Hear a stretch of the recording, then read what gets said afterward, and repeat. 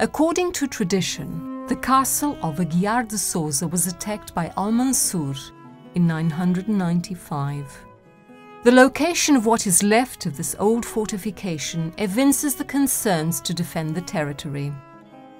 The castle of Aguiar de Sousa, of difficult access and surrounded by high mountains that take away visibility, must be associated with the organization of the territory in the process of the Reconquest.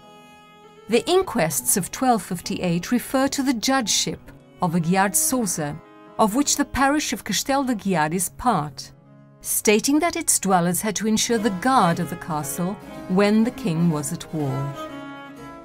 The vestiges we find today allow us to conclude that it was a square plan building with thick walls of shale masonry.